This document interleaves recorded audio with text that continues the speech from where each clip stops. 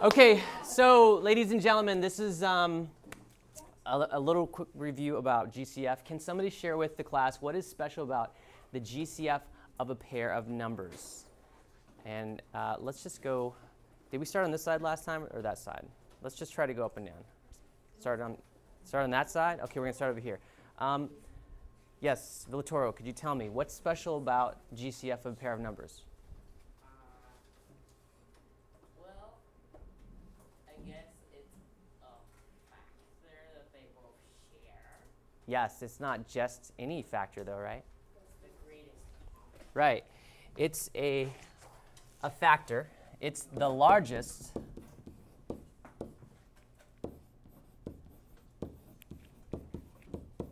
factor. Two numbers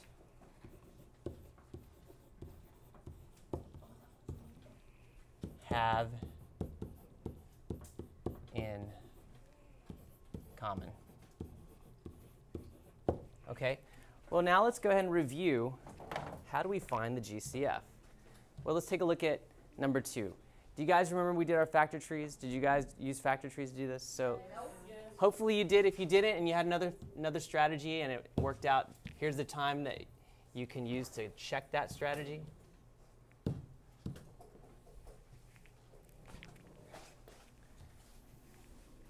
Okay, so 6 and 10. Let's do 6. First factor that can go, first prime number that goes into 6, 2 and 3, and guess what? We're done, right? Because 3 is also primed. And let's go ahead and take care of 10. Go ahead. 2 and 5, are we done? Right, because both of the bottom branches are all of my bottom branches are prime numbers. So now, what do they have in common? 2. They just got 2 in common, right? And so the GCF of 6 and 10 equals 2. Okay, so now let's go and do the next one. 12 and 14, 12 and 24. 12, let's go ahead and take care of 12. First prime number that goes into 12? 2. And 2 times what gives me 12? 6. And guess what? Do you see that I already have 6 over here? I already have this factor tree over here, right? And it's part of 6. Oops.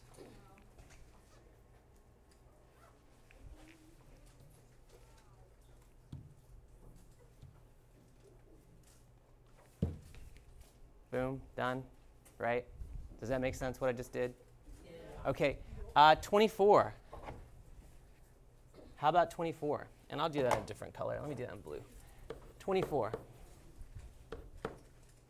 2 and what? 2 and 12, right? Well, look, I got 12 over here, right? So I'm just going to copy.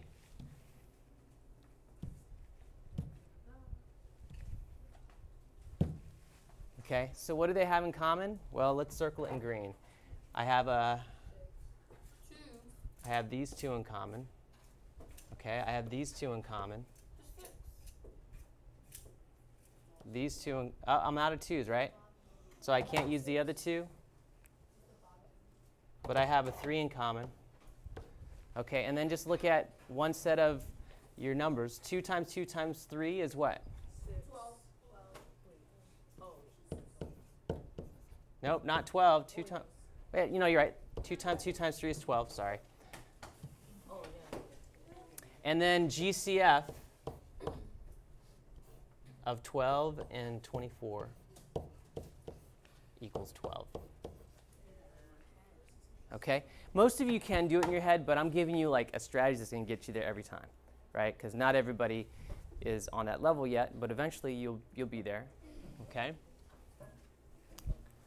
All right, so 45 and 50. Let's do 45. I'll do this one in black. How about that? 45. Okay, does 2 go into 45? No. Does 3? How many times? 15. Okay, let's break that down. Does 2 go into 15? 35. Nope. So 3 is the smallest prime that'll go in, and it goes in there 5 times. And 5 is also prime, so we're done with the factor tree for this. And so let's go ahead and do 50. And I'll do that down here. Does 2 go into 50? Yes. How many times? 25. Keep going. Does 2 go into 25? Nope. Nope. It's not even. What about 3? Does 3 go into 25? No. Does 4? Does 5? Do you see how we worked our way up to the smallest prime? 5. And then how many times 5 go into 25? 5 times. And guess what? All my bottom branches are prime, so we're good. Now let's circle what they have in common. So do I have a 3 in common? Nope. Do I have a 2 in common? I don't see a 2 up here for 45. But do I have a 5 in common? Yes. Yep. I have another 5 over here. Is there another 5 in common? No. So guess what? What's the GCF going to be? So the GCF, and this time I'm just going to put parentheses, GCF equals 5. That's the largest factor. Yes? So what I had a question about was how you did the factor tree, because I thought that you would, so the right number, you go off the right number? Yeah, so we're just going to continue down the branch this way. Oh, I thought you put like put lines by the 2, and then by the... Well, here I was trying to identify which factors they had in common for 12 and 24. Okay? So you're right. The branch is just going to continue down here. These are all going to be all my prime numbers. So you're just going to continue that branch until that becomes a prime. Okay? So let's take a look at 15. 17. Is 17 going to have a factor tree? No, because it's a prime. Why not? Because it's a prime number. Very good. What about 23? Also a prime number. So if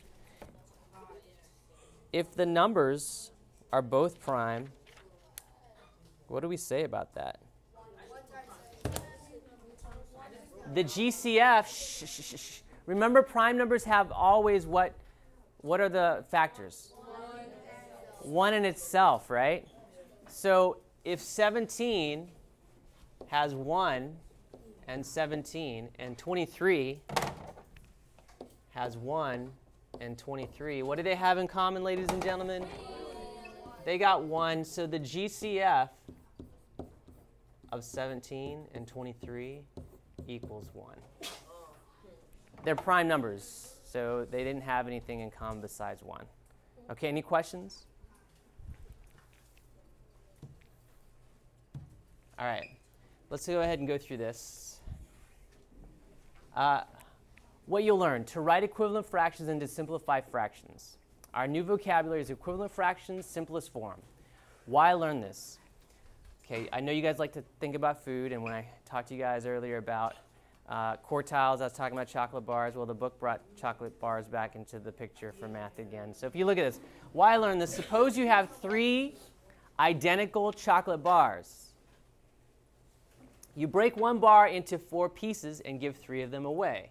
That's what we have over here. Okay? You break the second bar into 6 pieces. 8 pieces, and you give 6 away. That's what we have over here. And then you break the third bar into 12 pieces, and you give away 9. Have you guys ever had the chocolate bars where you break the little rectangles off? I like Hershey's, but the kind that frustrates me is the ones that have caramel inside. Yes. And you have to be careful, because if you don't break them right, then the caramel gets all over the place. Anyway. So if you notice, do you see these three bars? I made them so that they are the same size. And if you look, the shaded area, it's the same amount of chocolate that you're giving away every time. Do you guys notice that? Do you see that? Now, what I want you to also notice, they have a name for that. They're called equivalent fractions. So fractions that name the same amount are equivalent fractions. You can write equivalent fractions by multiplying or dividing the numerator and the denominator by the same non-zero number. And so the example I have here, if you notice, I took the numerator, I multiplied by 2, and I got 6. I took the denominator, I multiplied by 2, and I got 8. Do you guys see that? I can also go backwards with that. I can go backwards by dividing by 2. Do you guys understand that? I can go backwards with that if I divide by 2. Okay? Any questions? All right.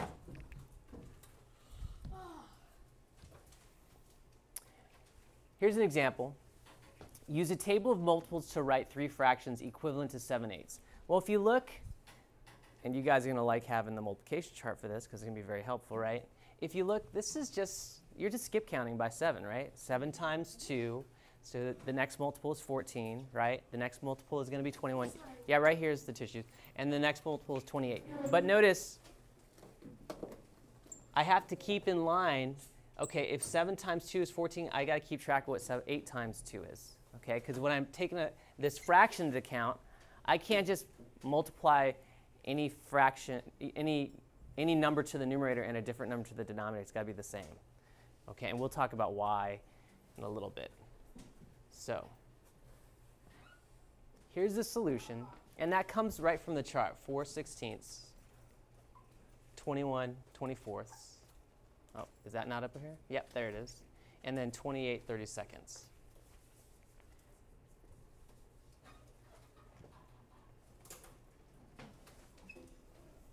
Okay, if you guys can quickly write down, hopefully you guys already did this, write down some fractions that are equivalent to 4/5. Come up with some creative ones. I would like some interesting ones. Can somebody give me an interesting fraction that's equivalent to 4/5? And James, or Joseph? Yes. 40/50. Good. And what did you multiply the numerator and the denominator by? Right. So Joseph gave me 40/50. That's an interesting one. And the factor that he used to get that was 10. Uche, what do you got? 8/10. Nice. And what factor did you use to get that? 2. Very good. So we got 8/10. And then Logan, what did you get? 48/60. That's a good one. What did you multiply by? 12. Are we good? So some are less obvious than others. Fatima. Sorry. Nice. 80/100. And what did you multiply by? Good. So those are some good examples. Here's the examples. Here's some more examples. Is it possible that everybody's going to have a different set of fractions equivalent? Right. Yes. How many equivalent fractions are there to 4/5? A lot. 100. To be honest with you, there's infinitely many equivalent fractions. Because there's infinitely many whole numbers you can multiply the fractions numerator and denominator by, right? Okay, so there's if you come up with some, there's plenty more to be had. Any questions about this? Are we good? Okay. Simplest form. A fraction is written in simplest form when the numerator and the denominator have no common factors other than 1. For example, 1/3 and 3/9 are equivalent, but only 1/3 is written in simplest form. Do you guys understand? And so the numerator and the denominator, the GCF is going to be 1. Do you guys understand? Does that mean the numerator and the denominator have to be prime for it to be in simplest form? No. Are we good?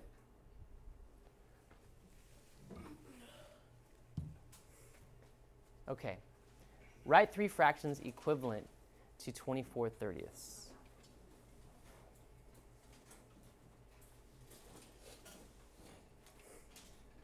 And I'd like some creative ones. If you guys can come up with some good ones for me.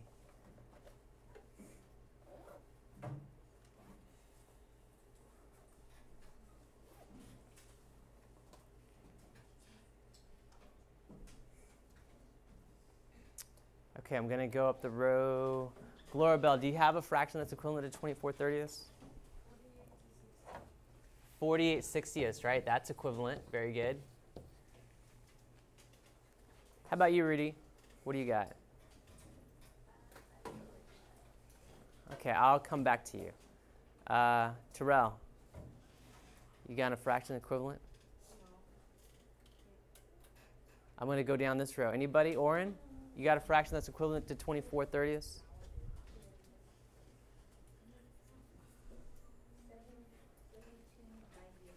72/90ths? Nice. Okay.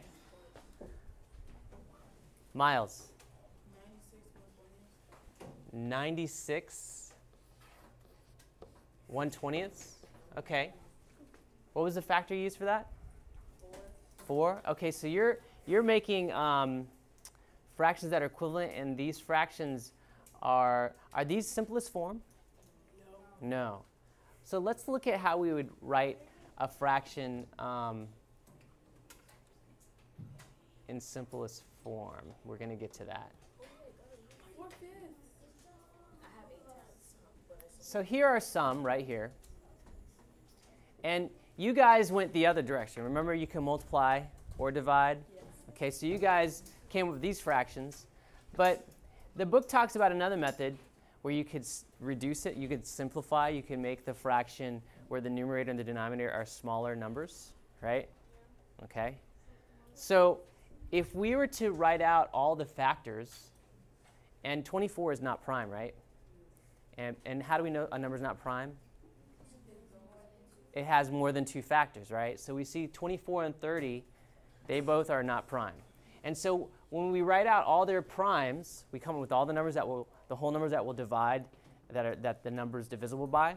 We see that 2 and 3 and 6 are in common. So if we divide the numerator and the denominator, 24 divided by 2, 12. 30 divided by 2 is 15. We have 12/15ths. That's another equivalent fraction. So here we see 3. 24 divided by 3 is 8. 30 divided by 3 is 10. Okay. And then the other example, 24/30ths can simplify to 4/5.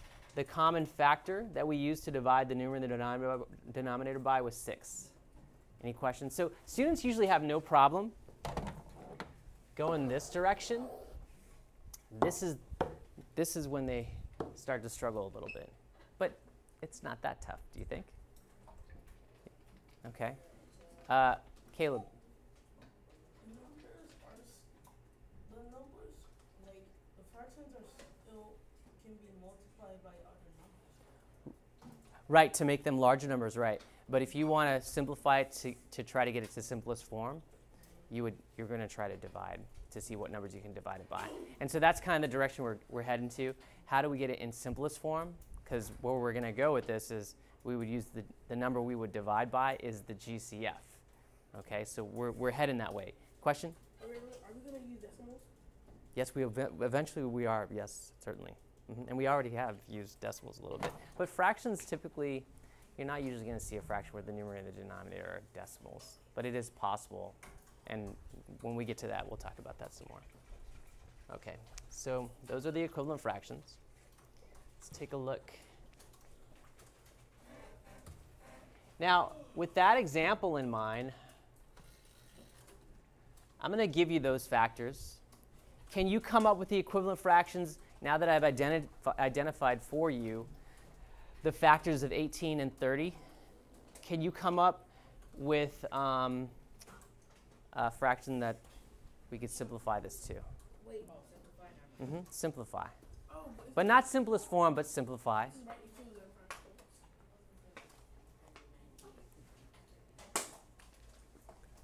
Young man, what's your name again? Excuse me? Abu, could you give me one fraction?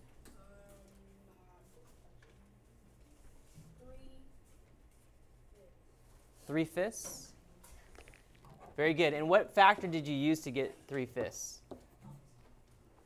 What factor did you use to get 3/5? 6. And what did you do with 6? Divided. Okay. Can somebody give me another fraction that's equivalent to 18/30ths? Yes. 9/15ths. And how'd you come up with that? Divided by 2, and that's the factor they have in common. And there's one more I'm looking for. And so I'm going up and down the row, so I'm on this row now. Go ahead. So you divide, I would do 6/15. 6/15, and how'd you get that? No, hold on. No, 6/10. 6/10. That's another one. Because you divided the numerator and the denominator by 3. 18 divided by 3 is 6. 3 divided by 3 is 10. And there we have it.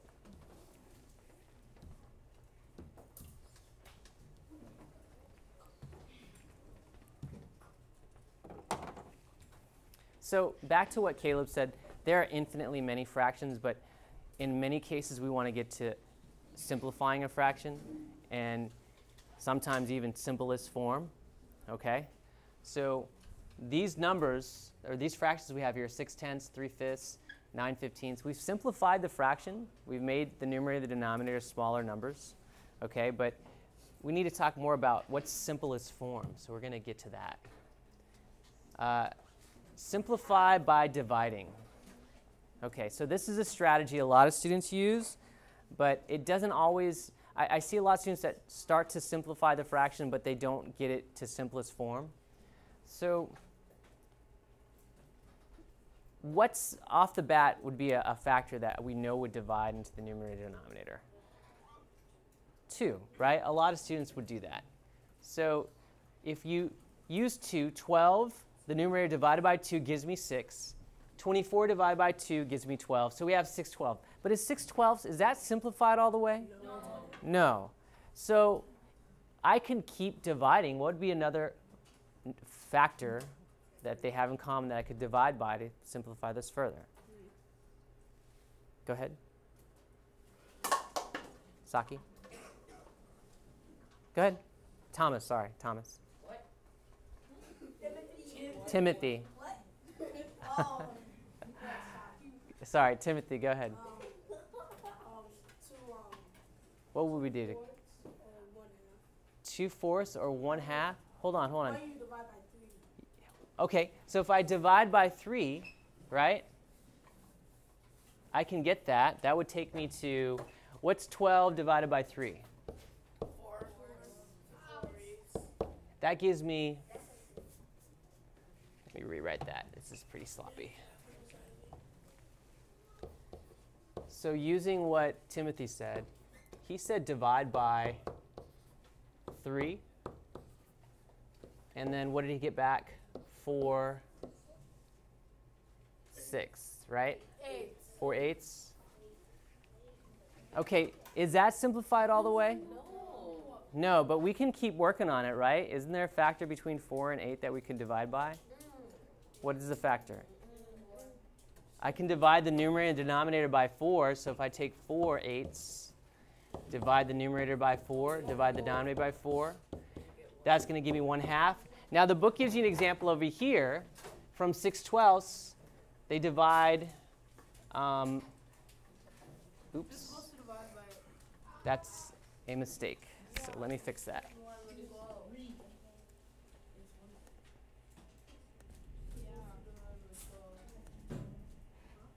No, I just had to change this fraction.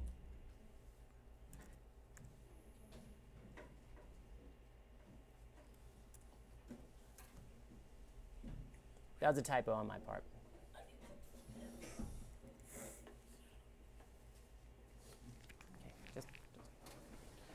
Okay, are we good? So here 6 divided by 6 is 1, 12 divided by 6 is 2. Then we have it simplified all the way down. So simplest form is 1/2. All right, go ahead and simplify that. Some of you can probably do this in one step. If you're doing it in one step, it's because you're using the GCF to divide it by. Okay, you're dividing the numerator and the denominator by the GCF. If you're not using the GCF, it's because you're not using the numerator, you're not dividing the numerator and the denominator by the GCF, so it's not simplified all the way. So what do you got? All the way in the back, Ola. 2/3. You guys get 2/3? Yeah. Okay. Well, that works because you divided by what? 3, right? 2/3? Hold on, what did you divide by? 4. You divide by 4. And 4 would be the GCF of 8 and 12, but if you didn't do it that way, you could have kind of whittled it down. 8 divided by 2 here gives me 4. 12 divided by 2 gives me 6. That's not simplest form, so I can keep dividing. But if you look, by the time I get to 2/3, what did I divide by twice? I divided by 2 twice, right? And what's 2 times 2? 4. So if you divided by 4 in the first place, you would have gotten to 2/3 in the first place. Which goes back into the last part of the lesson.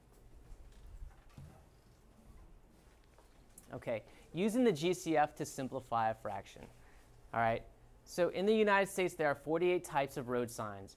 Of these, 16 are instructional, such as speed limit or stop signs. What fraction of road signs are instructional? Write your answer. Well, first of all, what's the GCF of 48 and 16?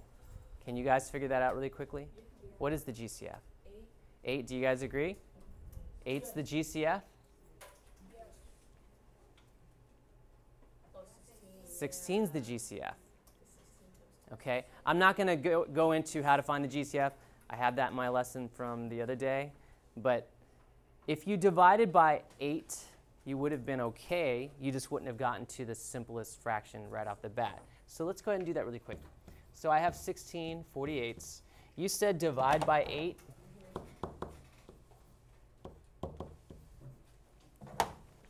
And what did we get back? 2, 6. And we can simplify 2 6 by what? 2. Dividing by 2. So I'm going to divide by 2.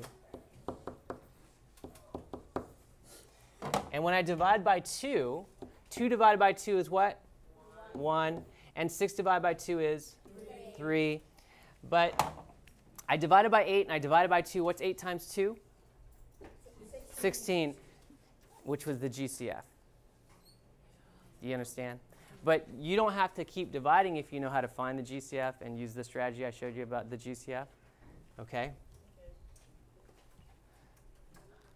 All right, so the solution, and a lot of you guys need to make sure you're labeling your answers when you're taking these assessments. Some of you guys are just putting the number down.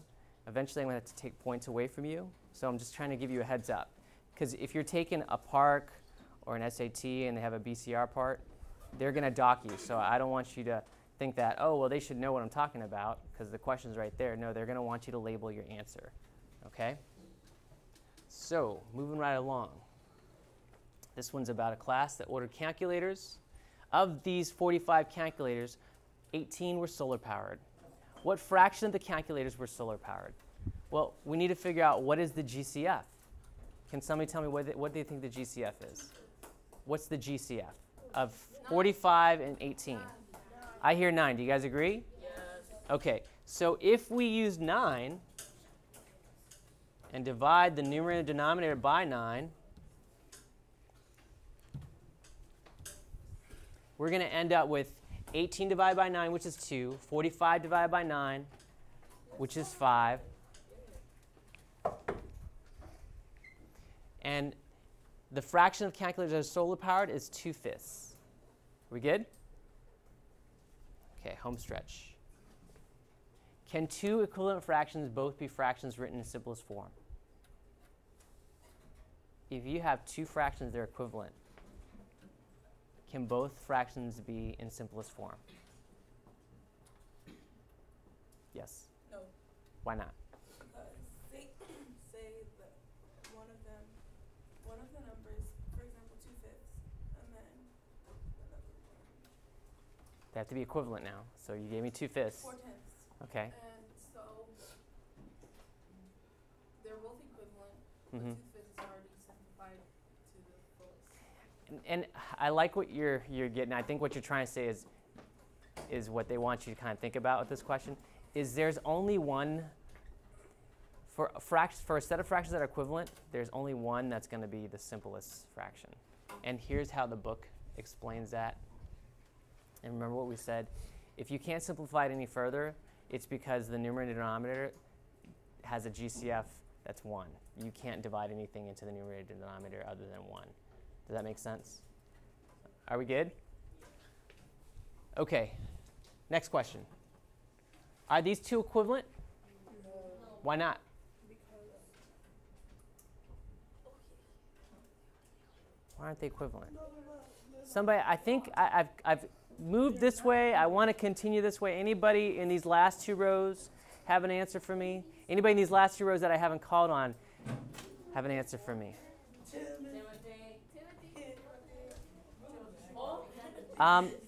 Alexandra, you're way in the back. Are these two equivalent?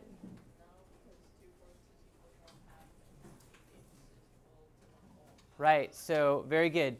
2/4 is equal to a half, and 8/8 is, the book says 1/1 was their answer, but you know if your numerator and denominator are equal, then that is the same as a whole number 1. Okay, now, a teacher asks students to find a fraction equivalent to one answer. A fraction equivalent to one answer is below. Explain. So take a look at this. Is this true? No. What did they do? They added instead of multiplying. So if I add the same number in the numerator and denominator, is that going to give me equivalent fraction? No. What do I have to do? I have to multiply the numerator and denominator by the same number, or divide the numerator and denominator by the same number.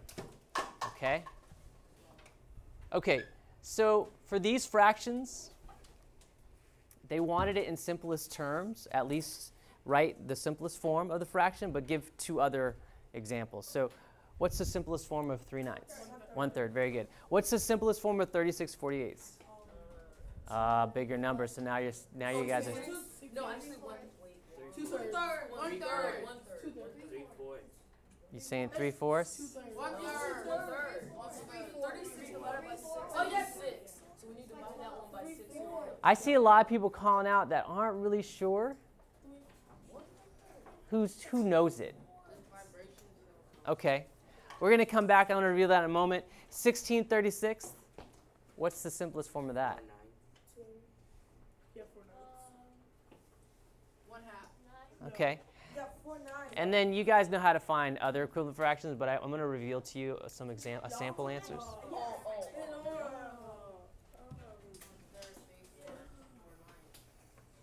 Okay.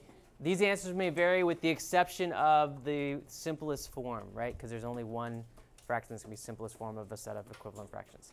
Okay. How is that 9/4? It's Uh, an improper fraction.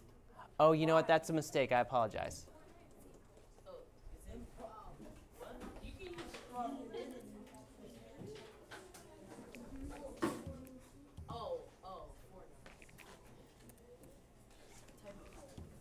Okay, that was a typo. Sorry. Are we good? Yeah. Okay.